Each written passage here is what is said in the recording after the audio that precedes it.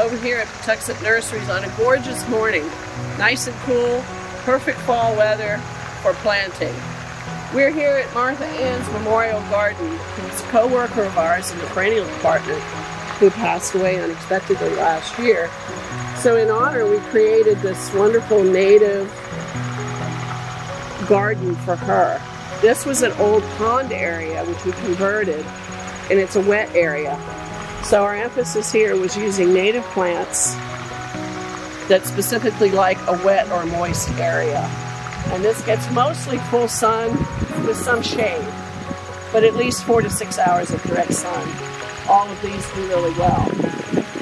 Over here we have coreopsis or tick seed. This is called Miss Kim's sunflare, which was developed here by our grower, Miss Kim. Great for sun, it's bushy, loves a wet area or dry, continuously blooms, and you don't really have to deadhead it. Then along in the back area here where it gets sun all afternoon, this is panicum, which is a native grass. This particular variety is called Niagara Falls. Beautiful, 3 to 4 feet tall, nice, bright color. And of course in front we have a bench here for her, saying forever remembered, forever missed, and we will always miss her. But she was a garden gangster. She loved her flowers, loved her pollinators, and specifically the natives. So in the front we have a low-growing creeping phlox, which comes in pastel colors. It's also native, it's evergreen, so you keep some green in the winter. That variety, of course, is forever blue, and that usually blooms in May. Now directly in front of that are fall bloomers. These are asters, New England asters, and that particular variety is Bayou Blue. That should be blooming shortly with dark blue double flowers. And then along in the front are native sedges, which are a type of grass. They don't really bloom flowers, they have little seed heads, but they're good for filling out a low space.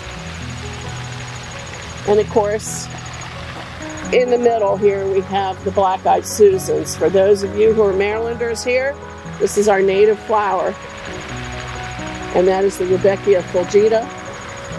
Beautiful colors, long blooming. Now interspersed in the back, the tall spiky things, is blue flag iris. Bluish flowers bloom usually mid to late spring. Great clump of plants that will spread in your wet garden. It's good for absorbing a lot of water. Then in between we have Baptisia australis with blue flowers.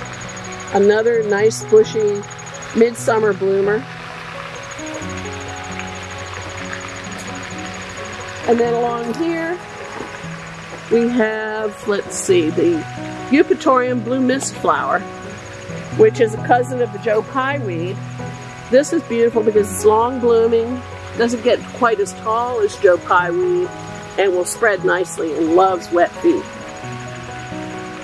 In front of it, we have another wet lover here, Amsonia blue ice.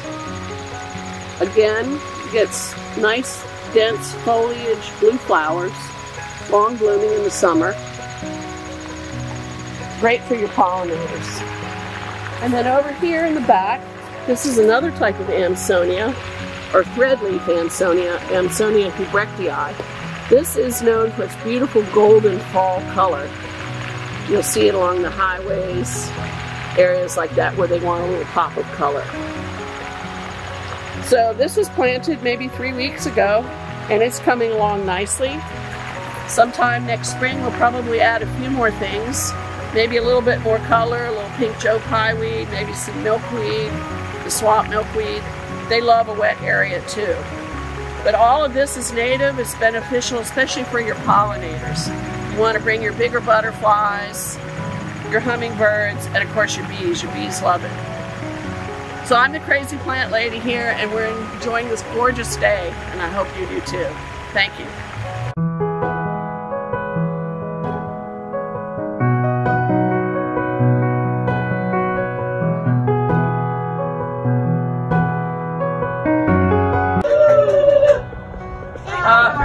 Yay!